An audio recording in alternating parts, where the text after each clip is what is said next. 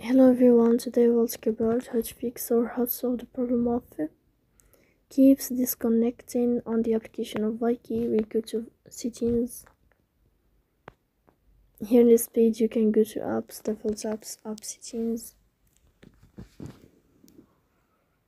Here in this page you will search about the Viki app.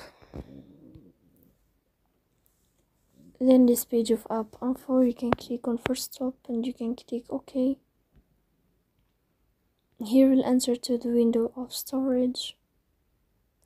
Then you can click on clear cache. But pay attention, don't click clear data because that can delete your account.